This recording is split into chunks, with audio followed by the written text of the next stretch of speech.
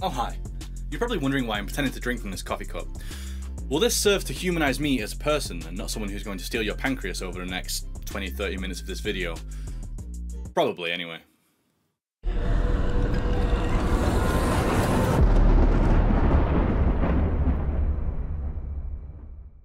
Welcome to the debut episode of Cryptids and Creepers. I'm your host, Pigeon, and today we're going to be really pushing the bounds of, mate, what are you on about? Appalachia, and especially Kentucky, became known for its violent feuds. Wait, hold on.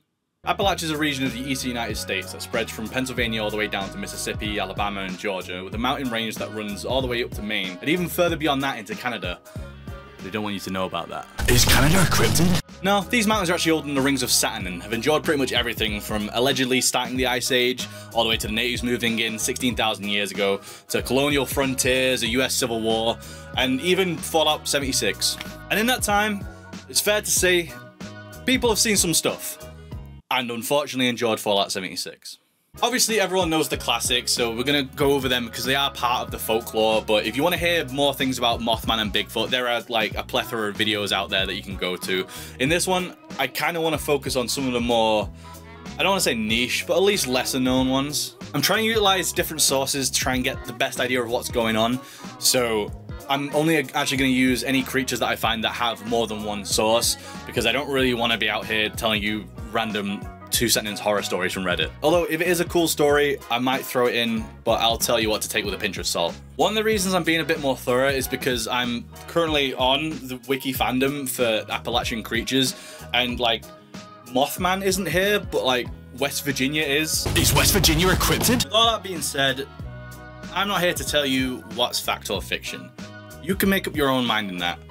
You're a big boy, or girl, or other, or none. It's 2023, guys. The Snallygaster. The Snallygaster is a half-reptile, half-bird that terrorized the Maryland area with a metallic beak lined with razor-sharp teeth, and on occasion sporting octopus-like tentacles, but that was only in the manga. It swoops silently from the sky to pick up and carry off its victims, and the earliest stories claim that this monster sucked the blood of its victims, much like an ex of mine. Its first sighting was way back in the 1730s, when a bunch of German immigrants got wasted, and saw what they call the Schnellergeist, or quick spirit. It was pretty much resigned to folklore until 1909, when reports started to come out in the papers. You're probably thinking, as you will with a lot of these, that these are just tales to scare kids, right? Like, these aren't, like, adults don't believe in these. Like, say like, the president. Like, the president of the United States. Like, the president of the United States wanted to hunt a Snallygaster. Teddy Roosevelt almost cancelled a hunting trip to Africa just to go and try and hunt a Snallygaster.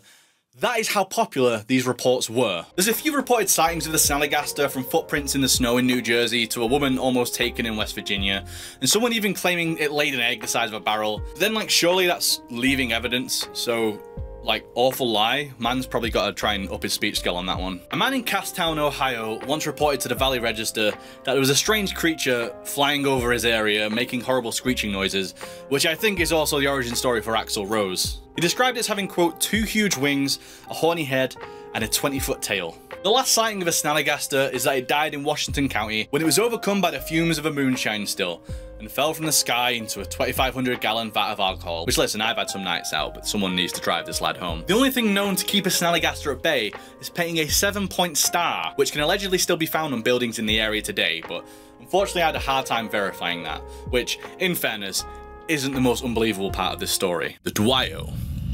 Next up is the Dwyo, which is also called the Hexen Wolf, which is a sick band name, by the way. Being a bipedal wolf-like creature, it's said to stand almost 6 foot tall with the same stature of a man, using its 4 legs as arms, which to me is just a really funny concept. First sighting comes from 1944 from where else but Frederick County, Maryland. Same place as the Snallygaster, and it's known to be its mortal enemy, so expect that at the next creator clash.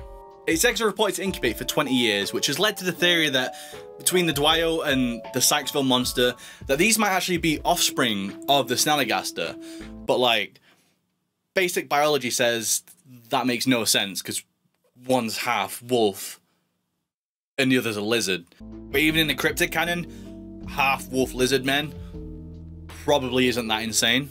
In 1965, it picked up steam when a man under the alias of John Becker reported to the local paper of his dealings with the Dwyo. Becker went to investigate his yard after hearing a strange noise. The Dwayyo stood on its hind legs and came towards him. He then fought the creature until it ran off into the woods. I know, this is like Marvel level cinema right now. Becker described it as having long black hair, a bushy tail, and looking like a bear, so probably a bear, John. There were 3 more reported sightings in 66, 76, and 78, all describing the same thing of a wolf-like creature on its hind legs. So it's fair to say there's something very odd going on in Frederick County, Maryland. Other than moonshiners. And probably bears. So there's a weird catch-22 with these kind of things, because animals based on actual wildlife, it's very easy to say that the victim probably just, in a panic state, misremembered what they were seeing. But also, having an actual animal like cryptid is a lot more plausible than like a dragon who steals people's souls and writes Andrew Tate fanfiction. So, the Hopkinsville Goblins. Just saying, it is like sweaty in this room, so I'm gonna have like 7 hairstyles by the end of this. Oh yeah, alright, we're rocking this from now on. The Hopkinsville Goblin case, also known as the Kelly Greenman case, is the name given to a series of connected incidents in 1955 that was said to be related to extraterrestrial activity. Basically what happened here is a gang of 3-foot goblin-like creatures with upright pointed ears, yellow eyes, thin limbs, of which the legs have said to have been devolved to the point of atrophy, long arms and claw-like talons, decided to terrorize a farmhouse in Kentucky, which we've all done at some point. This one's interesting because it has a multitude of different witnesses that aren't even connected to each other. Like, there's 2 different families who were in the farmhouse, there's the people on the street who had no social connection to the families, the state police force has seen these things, and even a state trooper who said he saw lights in the sky that night. But to be fair, if there's one place to see lights, it's probably the sky. It's just stars, innit? They never actually broke into the house, but they would be popping up at doors and windows like some weird incel House of the Dead, till the family got panicked and managed to get out of there and drive to the local police station. Seeing how distraught this family actually were, the police decided to take it seriously, drive back, and actually shoot at these creatures. Now at this point, I'm with you, man. I love me some goblins. Willem Dafoe, great actor. But they did say that their motions seem to defy gravity, like they just kind of float around and find themselves in high spaces. And you start to think, 3 foot, bright yellow eyes, long claws, pointy features. Did you get cyberbullied by a bunch of owls? Annoyingly, this is not the only time in this list that owls will be misinterpreted by the public as some otherworldly beings. But this one really does kind of make a strong point, which is kind of sad, because like, I like goblins. I want to believe, you know? The Moon-Eyed People. I'm gonna apologize because this one ended up being way less cool than the name suggested it would be. It's said in Cherokee folklore that before the Europeans decided to come over and spread love and togetherness between us and the native tribes, that there was another race of people who lived with them in the Carolina Mountains, known as the Moon-Eyed People. They were described as having pale, white skin, bearded faces, and were said to be sensitive to the sun. They had large blue eyes that were sensitive to sunlight, so they only came out at night. Hence the name Moon-Eyed People. There's many stories as how they ceased to be, some saying it was the Cherokees that drove them out, others saying it was the Creek tribe, but some also say that they still live in underground caves and patrol Twitch streams for women to harass. Now this is where it gets really interesting, because if you look at Native Americans, some of you eagle-eyed viewers might spot, they're not white. So where did these people come from? The known theory is that a bunch of Welshmen sailed off in 1171 across the Atlantic, landing in Alabama, and then being pushed north into the Tennessee mountains, never to be heard from again. Which, I mean, of course they don't like sunlight. They're British. It also enforces the fact that Columbus wasn't even the second person to make it to America. That was Leif Erikson. And then, even before him, was Prince Madoc. And then there's even stories of Irish monks being able to get there. So, America, if you could stop teaching that, that'd be great. But unfortunately, the Moon-Eyed People weren't some technologically advanced master race that could give us our dreams beyond our wildest desires. They were just vitamin deficient Welshmen. Are Welsh people cryptids? Indrid Cold.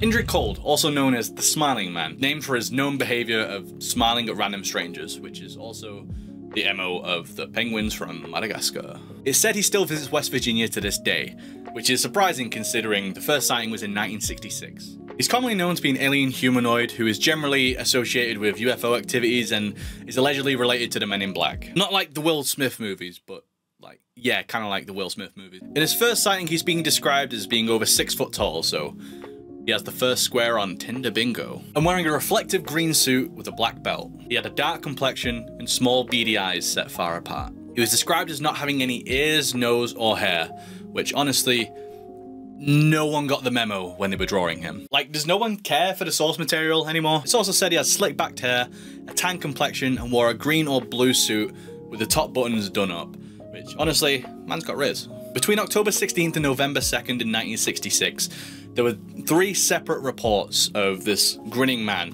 which some are creepy, some are a little bit more on the nose, because he don't have one. The first being a pair of boys from New Jersey who saw a weird figure smiling at them from across a fence. He had no hair, no ears, no nose, although we can't be sure this isn't a quote from Harry Potter himself. The second, a man by the name of Woodrow Derringer, who when driving down the highway, a UFO came down and a man telepathically told him, My name is Indrid Cold. I mean no harm. I just want to learn about humans. Before revealing he was from the planet Lanulos. Now the third sighting is a little bit more spooky.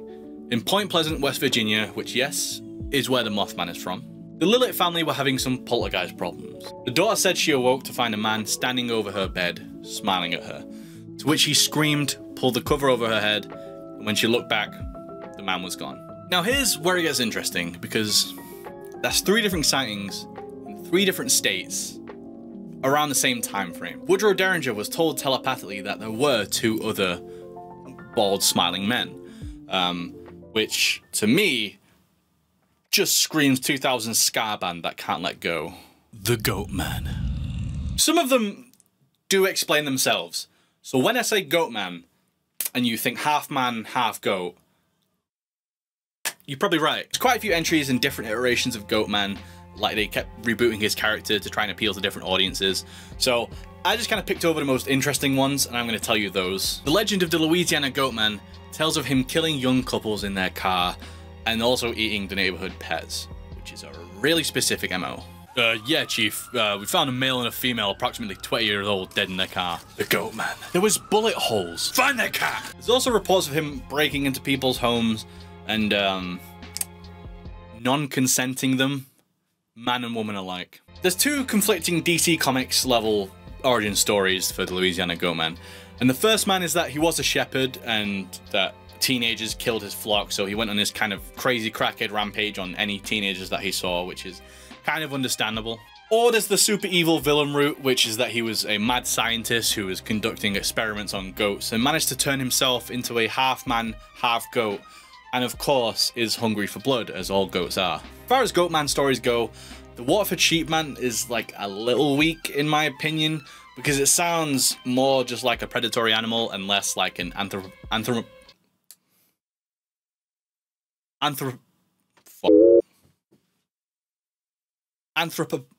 man beast. It's said to terrorize Waterford, Pennsylvania in the early 70s, but everything that I've seen is just attacking animals and killing them, and like literally isn't anything to say that this isn't just some crazy animal that's jacked up on creatine and shotguns bang energy. The Maryland Goat Man, because of course Maryland is just breeding cryptid K-pop armies at this point. He's similar to the Louisiana Goat Man in the sense that he was once a mad scientist, but in this one he attacks people with axes. It has also been speculated that he is also just a hermit, which, as I said before, not a cryptid, just a crackhead. The Pope Lick Monster.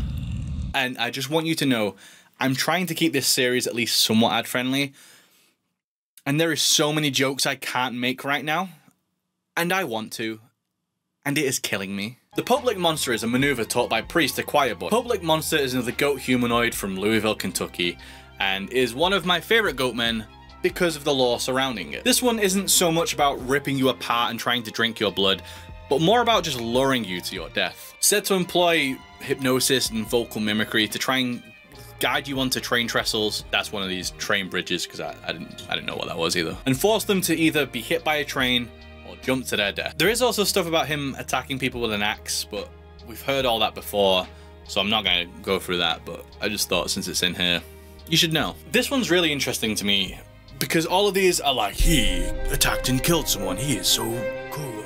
But like, this one actually has people who've reported to have jumped off or been hit by a train on this train trestle. So this one oddly feels the most grounded in reality for me. Now this could very easily be explained away by a lot of things, such as the trees in the area dampening the sound so people can't hear an oncoming train once they step onto the track, but it definitely helps to feed the mythos of this creature. My favorite thing about this is that he has multiple origin stories, all of which I think are just badass. But first, we have a circus freak who escaped from a crash train, a Native American skinwalker who wants to take revenge on the new settlers, and a satanic farmer who sacrificed goats for demonic supernatural powers. You can pick your own favorite. My favorite part about this legend is like how hot they make these guys look. Like, bro, chill, I'm taken. If there's one thing that part creature humanoids has really taught me throughout this whole thing, it's that maybe just as a species, we should just be a lot more open to the idea that furries have always existed. The Not Deer. As ambiguous as this title sounds, this isn't just everything that isn't a deer is a cryptid. This isn't some like deep philosophical Socrates idea. The Not Deer look like deer from a distance, but the closer you get, the more you notice something isn't quite right about them. Being described as having movements of a newborn deer despite being adults, the biggest giveaway is that these deer don't have eyes on the side of their head, but instead are front-facing, meaning they're predators. All in all, after hearing this, it does just sound like this is a deer that's been drawn by AI. The only accounts I've actually seen of this animal are from Reddit and Tumblr, which usually would just make me throw this out. But that also kind of got me to thinking, if you did see a cryptid or some kind of otherworldly animal, where would you even go anymore? Like, where would you report this? Like, you're not gonna go and tell the police. You'd probably go to Reddit because that's where people are gonna believe you. Like, all of these old monsters and cryptids are all from old like newspaper reports, and to be honest, you can like laugh at like just the Reddit posts as much as you want, but it holds just as much weight as someone in the 50s to someone now trying to take a crap in the woods and seeing what they don't really think is a bear. But the Not Deer are said to be creepy stalkers that will watch you from deep within the forest and give everyone a very unsettling feeling that you know there's a lot more intelligence behind the eyes than something of maybe a normal deer. If you go towards them, they will attack, much like a middle-aged woman in a McDonald's. Wonderlights. Wonderlights, otherwise known as hinky punks or will-o'-the-wisps, are strange atmospheric lights found in things like graveyards and swamps that generally try and lead travelers away from the safe path and ultimately to their doom. Not quite like the little troglodyte characters from the Harry Potter game. There's not much more to them than the idea that they are just insidious souls or fairies trying to lead people to their deaths. But they have been seen around the world and have some interesting tales related to like things like the will-o'-the-wisp and also the jack-o'-lantern. Will is a wicked smith who is given a second chance by St. Peter at the gates of heaven, but leads such a bad life that he ends up being doomed to wander the earth. The devil provides him with a single burning coal with which to warm himself, which he then uses to lure foolish travelers into the marshes. Which is obviously what pretty much any of us would do in that situation. The Irish version of the tale has a ne'er-do-well known as Drunk Jack or Stingy Jack, who makes a deal with the devil, offering up his soul to pay for his pub tab. I am so proud of my heritage right now. Like, imagine having a bar tab that big, the devil gets involved. When the devil comes to collect his due, Jack tricks him by making him climb up a tree and drawing a cross underneath him so he can't come down. Which, let's be honest, is a pretty alpha move. Jack might be the first prank tuber. In exchange for removing the cross, the devil forgives Jack's debt. However, because no one as bad as Jack would ever make it into heaven, Jack is forced to walk to hell and ask the devil to let him in. The devil denies him entrance to hell in revenge, but as a boon, he gives him one of the embers from the fires of hell to light his way through the twilight world, which is where all lost and condemned souls must wander. Jack then places it inside of a carved turnip to use as his lantern, which is where we get the name Jack-o'-lantern. So there's something to think about next Halloween. West Virginia. We've covered this. I don't know what more needs to be said, but obviously there's conversations that we need to have. The Thunderbird. Now this one does actually have a different name, I can't say, so we're just going to roll with Thunderbird and enjoy it. This cryptid is known as a Thunderbird, not to be confused with the show about puppets. It's said to be a pterosaur from the late Cretaceous era that's been spotted around Pennsylvania, mainly Greenville and Erie County, and is reminiscent of other reported sightings of a similar creature in Texas in 1976 and 1982. It's said to have a 10 to 15 foot wingspan, which, to put into perspective, The largest wingspan in North America is the California condor with a 10-foot wingspan, and the largest in the world is the wandering albatross with a 12-foot wingspan. So this dude got some game. However, going further back in history, the thunderbird is a mythical creature of native North American folklore, pertaining to tribes all over America from the East Coast, the Great Lakes, the Great Plains, and the South Coast. It is said to be a bird so big that flapping its wings cracks like thunder in the sky. And some tribes, such as the Algonquins, believe that this is a spirit protecting us from the underworld. This is the theme pretty much seen through most of the folklore, like the Ojibwe tribe, who I'm so sorry if I'm mispronouncing that. But they believe that this is a spirit that fights the spirits from the underworld and also punishes humans that break moral rules. Whereas the Menominee, God, I hope I'm saying that right, Menominee, see them as physical beings that control like the rain and the hail. Interestingly, they share the same belief with the Algonquins that it is a creature that helps fight the serpent lord of the underworld and stops them from coming up and eating the humans, which is good. Bigfoot. I know that this is like the most covered cryptid after maybe the Loch Ness Monster, but when I was doing my research, I found out that there's like a Power Rangers level of like variety amongst Bigfoots just in Appalachia. So we're gonna dive in and check out the rare and legendary skins. The wood bugger, or white Bigfoot. The wood bugger, or much cooler name of white Bigfoot, is pretty much, as you'd imagine, huge ape-like character who was seen on the outskirts of Saltville, Virginia. It's said to have gotten its name by carrying children off into the woods like the boogeyman, hence the name wood bugger. The city of Norton, Virginia now holds an annual festival to celebrate the wood bugger, where you can go on tours and try and catch it and all this kind of stuff, which to me is very odd because like you're here celebrating something that drags children off into the woods. Like that's like me throwing a festival for Jared Fogle. There is another white Bigfoot in Pennsylvania, but there's nothing really interesting about that other than this video, which is absolutely hilarious. The Sykesville Monster. The Sykesville Monster is, as you'd guessed, big, hairy ape man. Said to be 7 to 8 feet tall, and a cast of its footprints measure 13 inches long and 7 inches wide. For context, Subway sandwiches only come in 6 and 12, so pretty big. There were 2 major sightings, one from a trucker in 1972 who said he saw it sitting down before it got up and ran into the woods, looking caked in mud from the waist down. The second is a man named Lon Stricker, who was fishing in a Patasco... How the hell do you say that? Who was fishing in a Patasco River when he noticed a stray dog barking at some brush. A 7 to 8 foot tall man emerged from the brush, causing the man to flee and call the police.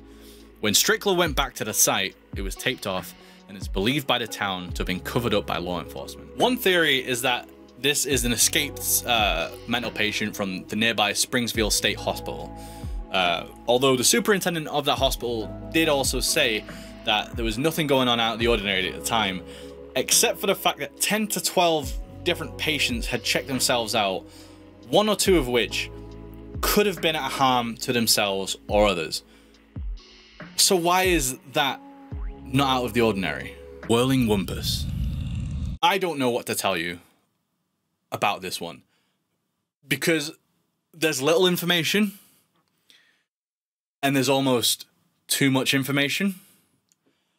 So I'm going to just read to you exactly what the passage says, because this is so unhinged, I can't even put it together. The Whirling Wimpus' favourite meals are people, turkey, deers, cows, even bears. Bears find them quite delectable when paired with fine red wine, so Wimpuses beware when hunting. It spins at a stunning 2,150 RPM, and usually only performs this act at sundown. I can't even begin to tell you how unhinged this passage actually is. When I first saw this, I laughed so hard my stomach hurt. Like, just set the scene, right? You're in the forest, and the sun is starting to fall. All of a sudden, you see this ape spinning, right? Like, just fidget spinning, like, just going for it. What was it?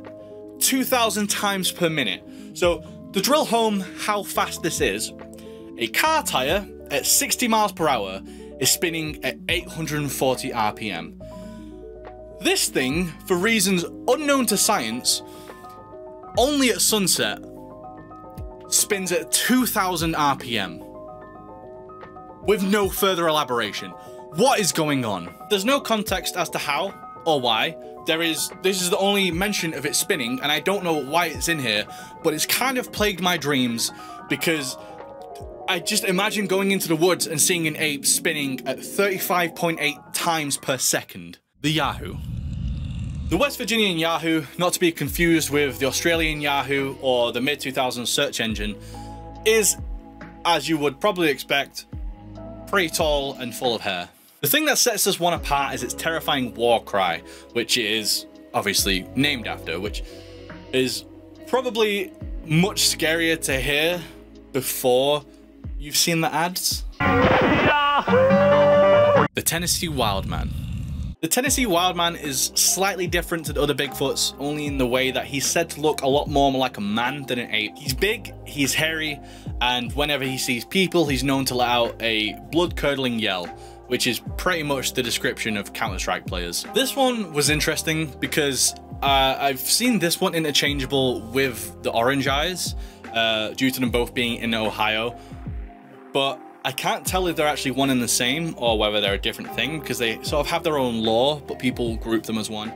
So just for this, I'm going to separate them, but just keep that in mind. The Grassman gets its name from building structures like huts and nests out of the tall grass. The first sighting began in 1978 in the village of Minerva, Ohio. The unfortunate victims were the Claytons, who found the animal in a gravel pit, rooting through its trash before running away. But this wasn't the last time they'd see the Grassman. They see it up on the hilltop, once seeing two of them, and even found it staring at them through their kitchen window one night, but disappeared when the husband went to get the gun. This is interesting because, similar to quite a few on this list, this dates back like centuries. Like the 1800s, like the colonials saw it, and then also the 1700s where the Native Americans saw it and actually called them the people of the woods. So you have to wonder if we're going back centuries, different cultures, different religion, different people, different races, everyone is reporting the same thing. At some point, is there just something to it? The Orange Eyes. Orange Eyes is said to live under a cemetery in Cleveland, Ohio, close to Mill Lake. It gets its name from, you probably guessed it, its big, orange, glowing eyes. Whew, that was not tasty. The most interesting part about this one is that it does actually segue us out of Bigfoot country, because it is intertwined with another cryptid also from this exact same place. Charles Mill Lake Monster. This one is actually pretty interesting, especially in its descriptions. Reported in 1959 by 3 teenage boys to have seen a 7-foot-tall amphibious humanoid with no arms, webbed feet, and luminous green eyes emerge from the near black waters. I do feel kind of skeptical on this one. Not because it's 3 teenage boys, because I mean, listen, I saw my fair share of like the supernatural when I was a teenager, but mainly because this was 5 years after Creature from the Black Lagoon had released, and I feel like that was very much still in the cultural zeitgeist. It's also worth noting here that with Orange Eyes and the Lake Monster both being in the same area, both having glowing colored eyes, both scaring people, people are starting to wonder, are they related? And the answer is no, because one is an amphibian and the other is a primate, and that's not how that works. It is also speculated that, much with a lot of other cryptids that have glowing eyes, that the glow is just the glare back from the torches that they'd use. I did try to find out more about this one, but literally every single webpage I went to seemed to have the exact same copy and paste paragraphs about the lore of the monster, which there was a lot, but also it was hard to find multiple sources on this one. But as with any of these, if you do have your own experiences with these cryptids or other cryptids, please leave them in the comments. I absolutely want to hear them. The Cumberland Dragon. Dragon D is Seen only once in 1974, the Cumberland Dragon was allegedly seen by 2 scouts ahead of their mounted infantry around 15 miles into the Cumberland Mountains. They said it stood on 2 feet, around 4 foot tall, had brown and black scales with yellow spots like rings, large red eyes, and a head as big as a 2-pound stone. It was said to have stared at the man for around 3 minutes before standing up and posturing to him. But the men, told not to fire at anything that wasn't an Indian, took out their swords instead and started hitting it. It then proceeded to jump 8 feet into the air and spray a red matter like blood and then run away into the thicket. Which, to be fair, if someone came into my house and started hitting me with a sword, I'd probably spray blood and run away as well. One of the funniest parts of this is that it apparently left footprints that are like that of a really large Goose. Which begs the question, did these military men get punked out by a large goose? Although there was only one actual reported sighting, the Native Americans also did say that they do know the creature. So technically this isn't a one-off sighting. And that's where we're going to leave it for part 1. I do have a part 2 coming. I do have pretty much everything ready for it. I just don't... I find really long videos quite overbearing, so I don't want to be putting them out with the expectation that people have to watch everything. But part 2 will be up soon. I really want to continue this series, branching out into other parts of the world, finding cryptids just weird and wonderful, as well as sort of stories and just creepy kind of things, as well as, like, you know, true crime, unsolved mystery, that kind of thing.